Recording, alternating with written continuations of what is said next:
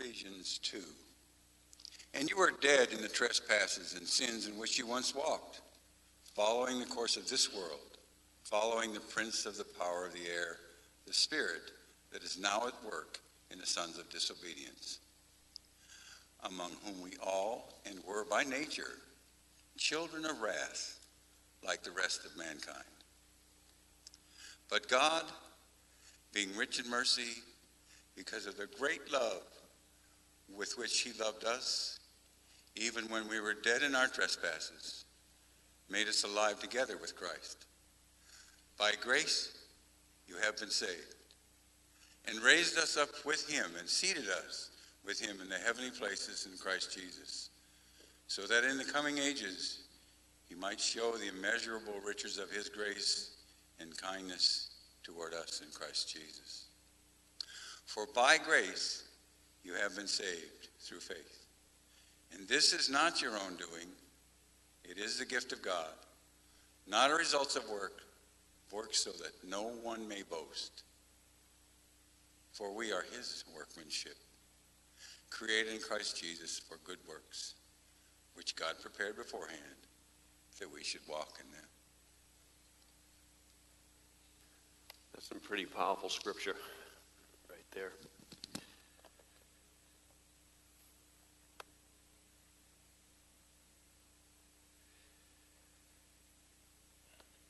All right. The title of this morning's message is P.O.P. P.O.P. Pretty creative, huh? We'll see what I'm talking about.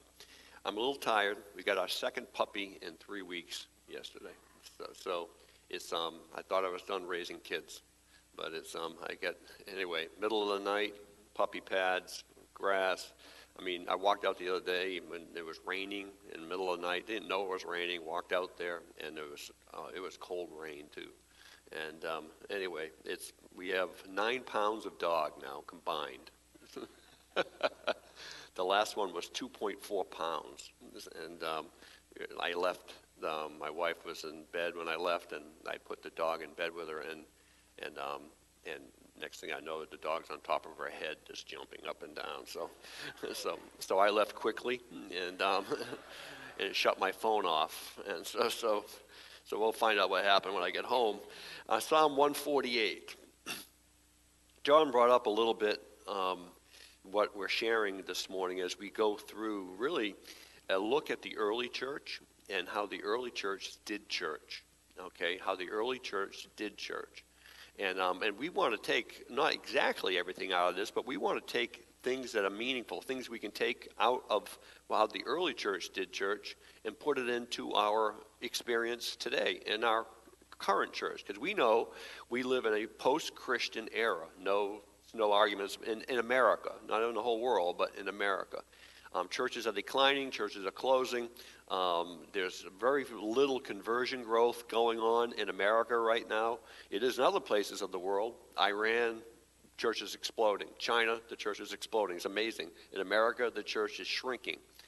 So with that said, how do we reach this generation? And that's a big question. A lot of people ask, how do you reach the millennials? Because that's the next generation coming up. I know a woman in marketing that works in a major hotel chain, and she was tasked with having her hotel chain reach the millennial generation. And so they identified 12 types of millennials, 12 types. So I just said, heck, I'm just going to pick 1 or 2 and try to reach them. I don't know about the other ones, but it's just an interesting time to be part of the church. So if we live in a post-Christian era, and the early church was born into a non-Christian era, a pre-Christian era, with none of the tools that we have today to build our church, no crusades, no stadiums, no internet, no nothing, just word of mouth, pretty much word of mouth. How did they do it? How did they worship? When I talk about worship, I talk about the whole package. The reading of the scriptures, the preaching of the word, the praise of music, fellowship in the coffee shop before. That's all part of our worship. The fact you got out of bed this morning and you drove here, or somebody drove you here, is worship.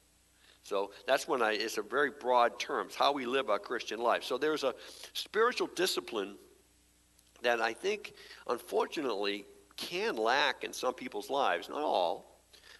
Many believers will read their Bible. I get up, read my Bible every day. Many of you do that too. And many will practice the disciplines. Disciplines are reading your Bible, prayer, um, fasting sometimes, solitude. It's a bunch of different spiritual disciplines depending on what book you want to read. But one of the disciplines that sometimes don't get practiced in a Christian's life is that of praise. And I look back on my 30-plus years of preaching, and I'm not sure that I've spoken a whole message on this subject, on praise. What's it mean to praise? That's why I title the message P.O.P, The Power of Praise. Pretty cool, huh? And so I've learned this in my life in the sense of, because I have a distracted mind. I chase, I'm like that dog in Up, that movie Up, that squirrel, and chases the squirrel. That's my mind, squirrel. I'm chasing stuff all the time. It's like put a laser beam in front of me. I'll run around, I'll chase the laser beam. And when I get up, my mind's racing. I got to do this, I got to do that, I have to do this. And so I start reading the scriptures, and then I always have praise music on in our home. That's been there for, since I've been married to Peggy. And then I just start worshiping God. I'm going to get to the message before I just talking about this, because I've seen a resurgence of pure praise amongst the younger generation. I want to commend them. There's groups right here in the city. We hosted one here a few months back that get together monthly and weekly. More millennials. They get together from different churches, and they just praise. They sing. And they praise God, and they worship God for couple hours. It happens every week right here in St. Pete.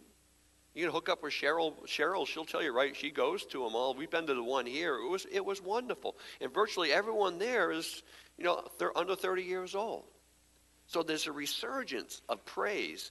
And again, it looks differently for everybody. There are 220 verses in our English Bible on praise. 115 are in Psalms alone, just reading the Psalms. The whole Psalms are written as a praise book. In comparison, I love the word grace, but the word grace only appears 130 times in the scriptures. So praise appears 220 times. Here's a good quote. And with that, let me just say, there are 4 or 5 different Hebrew words that describe it, is interpreted in our English, and there are 4 New Testament words. So there are like probably 8 to 9 original language words that we bring into our English to mean praise. Here's F.B. Meyer said this: praise is our highest exercise. In prayer, we often approach God for more or less selfish reasons. That's true. In praise, we adore him for what he is in himself. Whoever tired and weary you may be, see to it in the morning hour of devotion begins with a keynote of thanksgiving. That's huge. In adoration. It's marvelous how this quickens the pulse of the soul. That's a good quote. It was part of the Jewish culture, and it was huge in the early church. The Jewish was a little bit more mechanical in how they praised.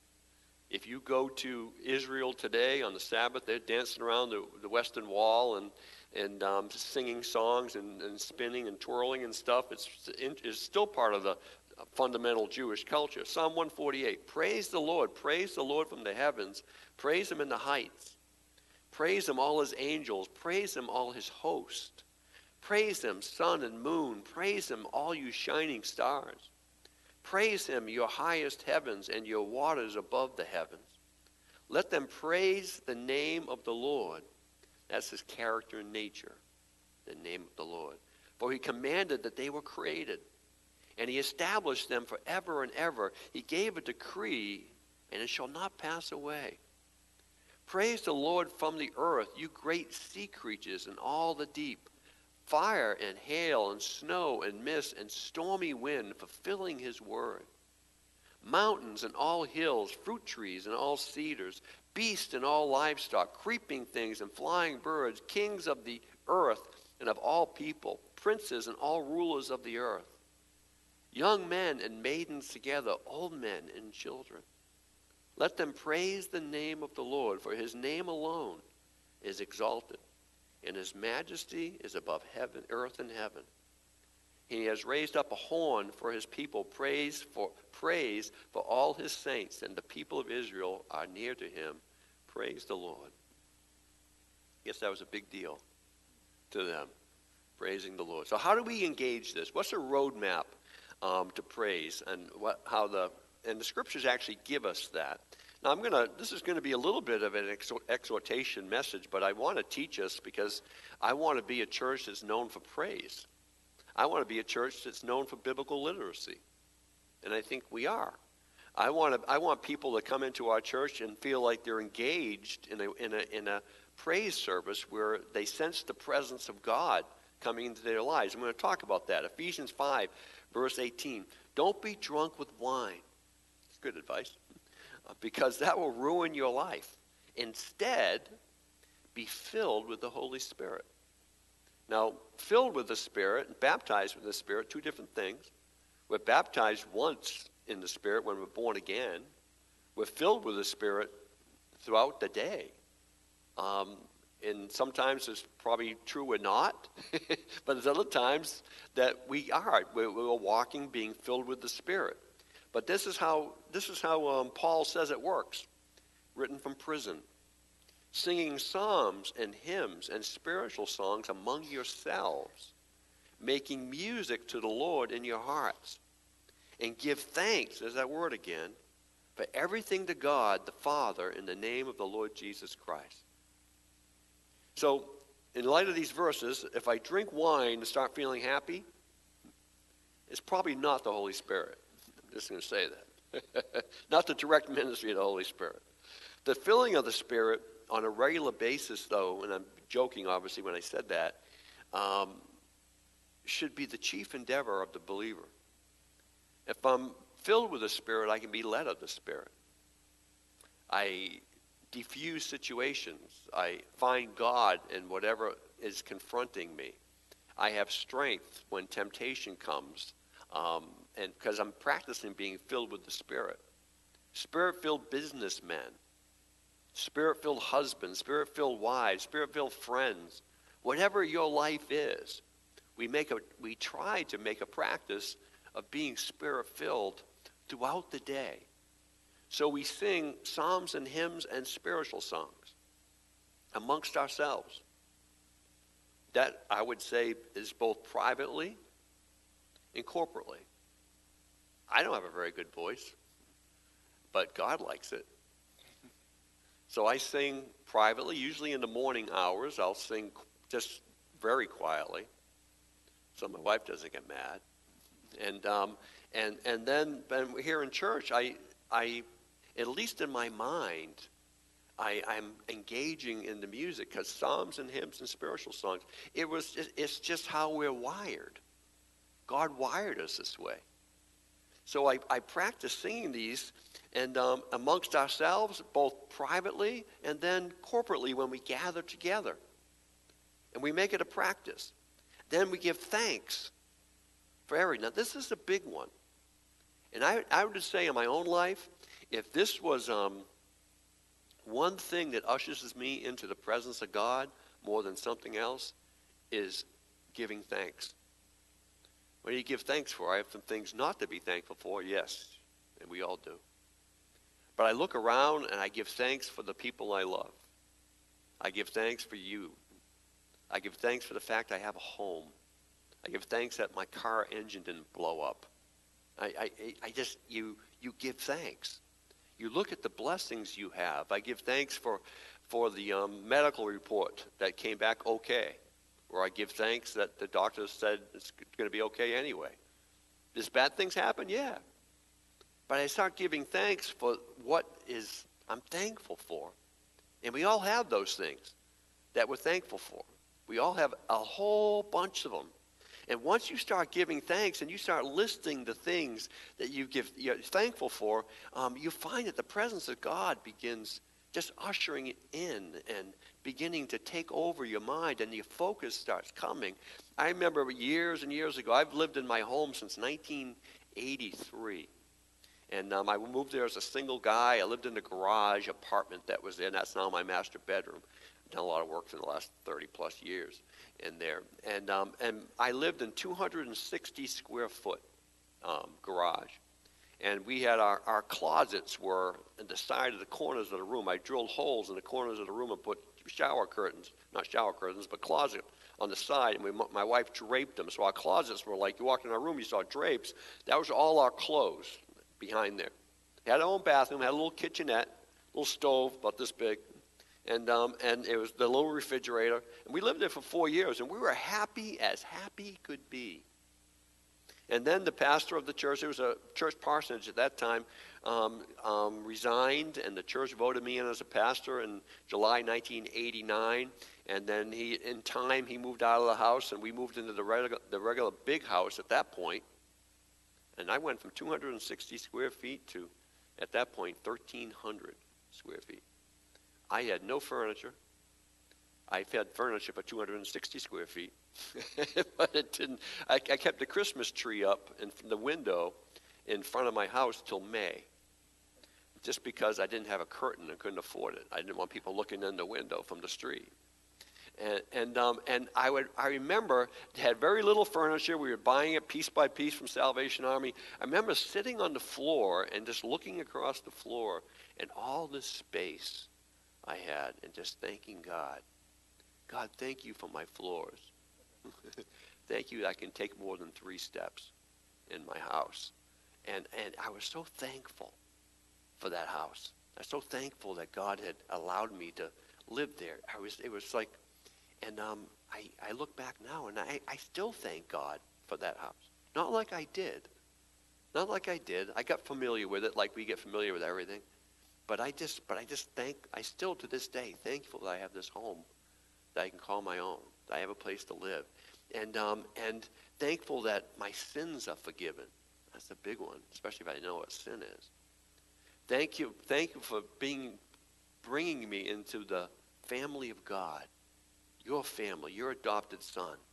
Thank you, God, for having my name written on the Lamb's Book of Life and knowing that the moment I die, I'm going to be in the instant presence of you and Jesus Christ and the people I love have gone on before me. Thank you, God, that you have taken away the sting of death. Thank you for that. Thank you, I don't fear it like I used to as a young person. And you do that for a little while, and all of a sudden your heart begins full. And then you begin to praise. Then you begin to, your heart is getting engaged. You're shutting off, as John said beautifully, shutting off the world, and you're engaging with Jesus Christ. So how does this life of praise happen? First thing we do is preparation. I have to prepare it, be prepared to a lifestyle of praise. I prepare it every morning. It's a spiritual discipline that I get up at a certain time, try to, and I'm under no law to do it or anything like that. But I just know for me, if I want to be the husband, I want to be the father, I want to be the friend, I want to be the pastor that I want to be, and face what I face on a regular basis, or not all bad, just whatever life. Then I need to be engaged with Jesus Christ. I need to know him. So it's that we prepare. When we come to church, and this is a little bit of a challenge for all of us, am I prepared to worship, praise?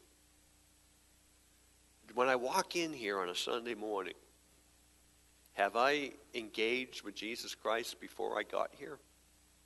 I hope you did. I hope you did. I hope it's not like, I got at church. Why? You didn't brew the coffee. I hate traffic lights. And then you come in and where's God? Oh, he's here. It's not connected just quite yet. So when we have a worship service, and that's why we have a praise part of our service, so you can get engaged with the Holy Spirit. But my prayer is that you're prepared, and when you come here, you transition from private praise to corporate praise. And you practice Ephesians 5:18 through 20 when you get up in the morning. And so when you come amongst the people of God, it becomes natural. Second thing, it's a loss of self-consciousness. This is a big one.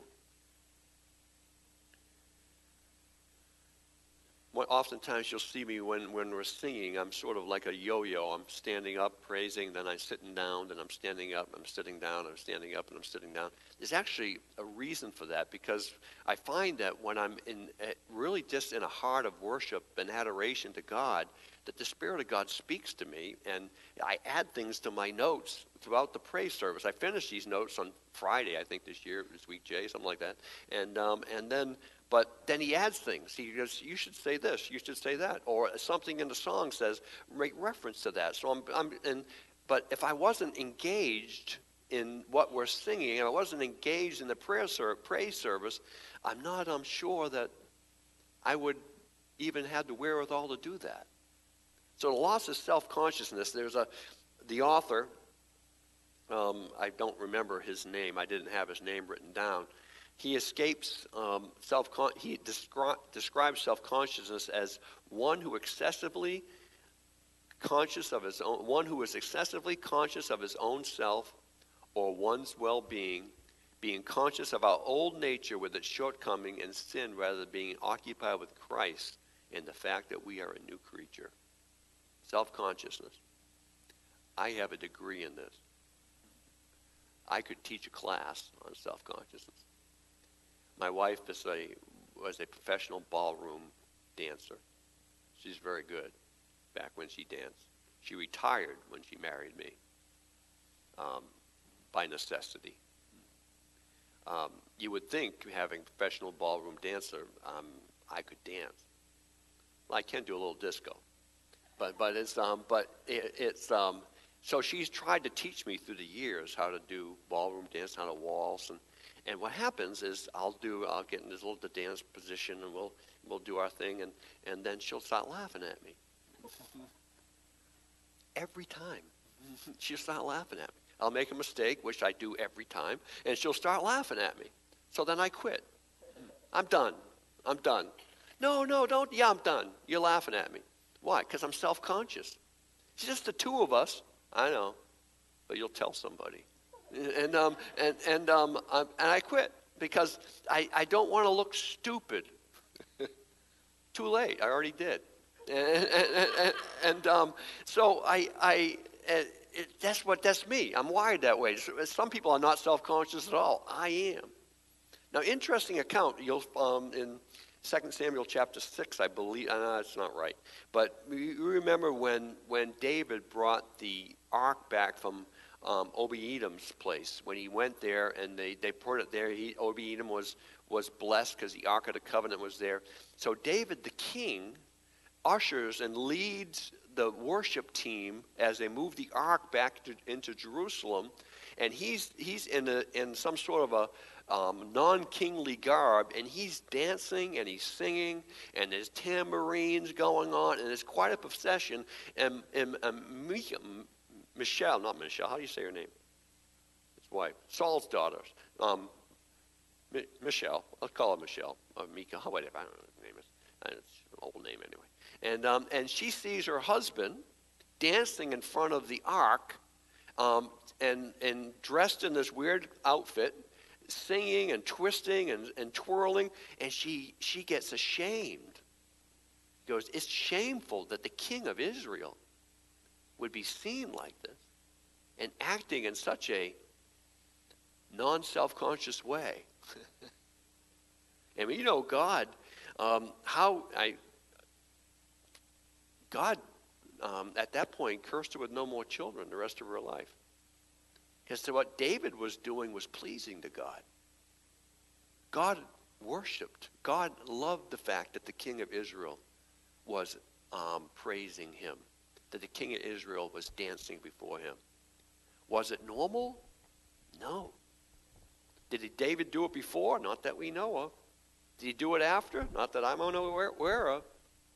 But in that moment of moving the ark into Jerusalem, he was captured in the moment of praising and worshiping God. Zimbardo, a Christian psychologist, calls self-consciousness as a maze of thought highways cluttered with head-on collisions of sensations and noisy traffic jams of frustrated desires. Thought that was great. That is so me. And noisy traffic jams of frustrated desires. We're conscious of ourselves. So we're preoccupied. We get aware of how we look. We're conscious, and I understand. I mean, I don't want to go outside with my hair all messed up. So we're conscious of how we look. We're conscious of how we sound when we're singing. I don't want to sing too loud because I can't sing that good. Don't worry. I hear people not singing good all the time, and it's fine. Just sing.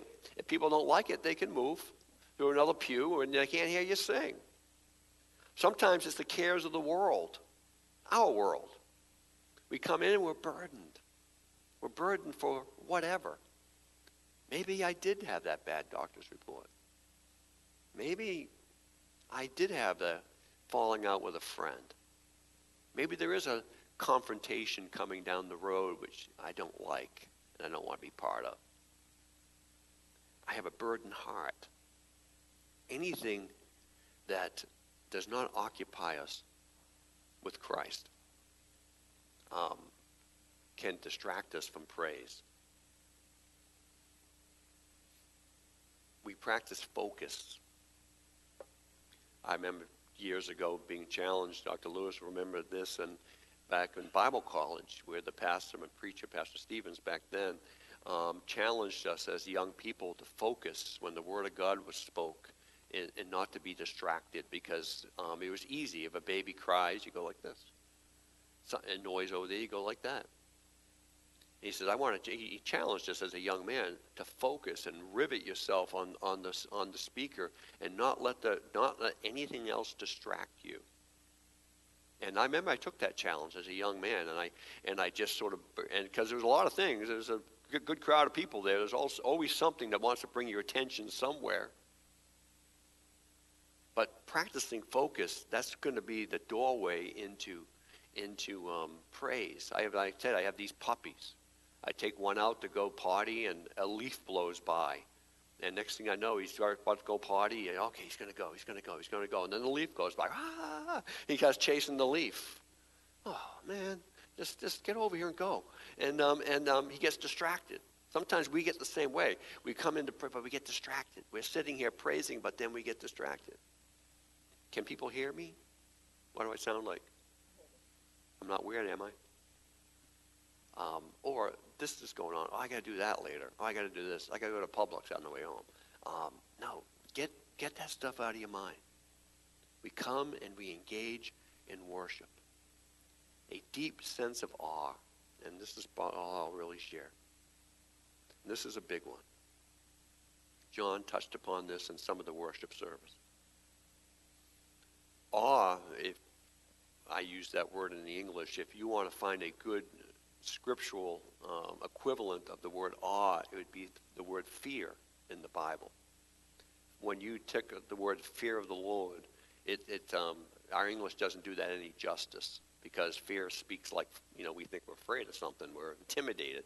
Fear is just awe. I'm captured by the awe of who God is, and I get drawn into this presence of the majesty of God. Let me read you this Tozer quote. The present generation of Christians, and this was written probably 65 years ago, has suffered what I call the lost concept of majesty. This has come by slow decline, manifesting itself in a depreciation of ourselves. Those, who hold a low value of man have a corresponding low value of God. After all, God created man in his own image. When we cease to understand the majestic nature of man, we cease to appreciate the majesty of God. How did we get to this place? I thought that was a powerful quote, because we understand man, us, we're so finite in our thinking, so we become familiar with the gospel narrative. and it loses its wonder. This whole gospel that we proclaim and we love in our church, the grace of God, the forgiveness of sins, our standing in Christ. We sang today, is who you are. Then John sang later, show me who you are. Two good prayers, great praise thing. We sang it today. It's who you are. Show me who you are. This is an important piece of our worship. If praise is missing, freedom of praise and the liberty of praise, privately and corporately. We want to relaunch our church in the coming months, and we have a bunch of plans. We're working on a bunch of stuff. We got a lot of things happening. Praise and worship, the praise part of our service is going to be a challenge to us. I know it can be difficult in this particular room because there's probably 75, 80 people here, and you have these huge ceilings, and noise travels, and it's tough to fill the room up with sound. But that's going to be corrected, but it's not really about the person next to you. It's not really about the person on the stage. It's not about the words on the screen, even though they may help. It's, are you engaged with Jesus Christ at that moment? And if I'm not, I want to figure out why. Because that's why I've come here, is to engage with Jesus Christ for this hour and 15 minutes on a Sunday morning. And yes, I hope in the morning hours or the evening hours or the afternoon hours, however you manifest your life, all through your life, but I just engage my mind. I engage my focus. I engage in who God is, what Jesus Christ has done. This word familiarity is a word we use. We become familiar with the principle that we were saved from sin. Think of that. That's a huge thing.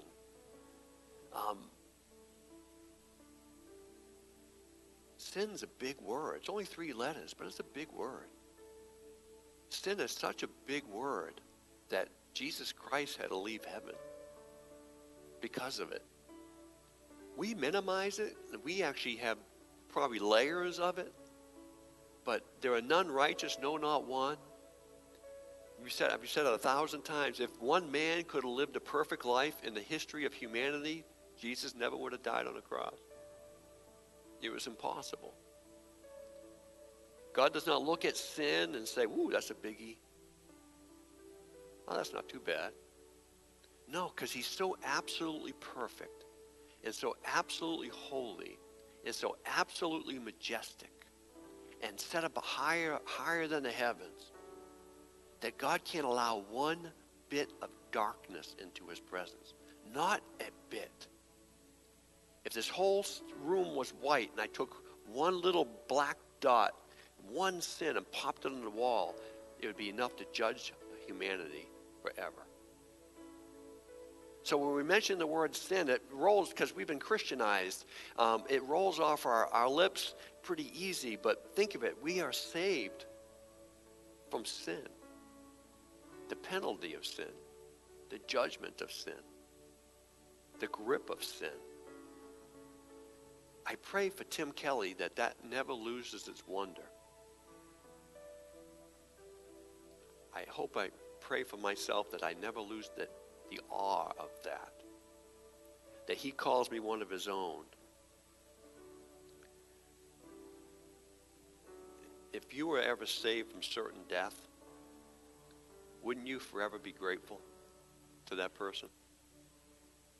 If somebody pulled you out of a burning home and saved your life, or a car, or you were drowning, wouldn't you be forever grateful to that person?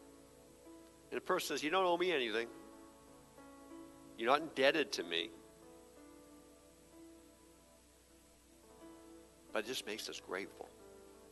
We would thank and praise and serve those people because we know we have life because of them. One of my favorite authors, David Needham, said, "I wonder, as the host of heaven looked down on this most special planet, and observe the children of God, if they are not appalled by the absence of worship, that's the angels, we of all his creatures should be most in awe. We alone have tasted God's grace and forgiveness. We alone have been taken out of the kingdom of darkness into the kingdom of light. And we alone are the bride of the Son of God. That's cool. And we thank God for that. But we know in 1 Peter chapter 1, that is shocking to the angels. I don't know if angels have jealousy, but they look at what Jesus Christ did for us and our eternal position forever in heaven as children of God, and they're astonished who God is and what he's done. Keep that before us. Practice it. Thank God for it. And even if you don't have a heart that seems to be that thankful, ask God to give you that heart. God, I've lost my awe. Give me my awe back. God, I've lost the majesty of the gospel. Doesn't capture my heart like it used to capture my heart. Will you give me that back? I want my heart to be captured. God, I haven't thanked you for forgiving my sins for months and years. Thank you. Teach me how to thank you and praise you for that. Lord, I haven't had a life praise, but I want to start a life of praise. Show me through the filling of the Spirit how that happens. Jesus, I pray for our church and pray for myself, this congregation. God, I want to praise you. I want to praise you when I'm driving down the highway. Crazy traffic. I don't want to be consumed with the cares of the world and the effects of the day and the bad stuff that might have happened or might happen. I want to be consumed with you. God, maybe I have failed in this area of just living a life of praise. Forgive me for that. Because you are absolutely worthy of everything I can ever offer. You're worthy of my service. You're worthy of my time. You're worthy of my gifts. And you're worthy of my praise. Thank you for loving me, forgiving me, and calling me your own. We know we don't deserve it. Bless this message to our hearts. We pray that it would challenge us to up our praise game, and we learn the power of what it means just to worship and adore you. Bless the offering as we give as a symbol of our praise. In Jesus' name.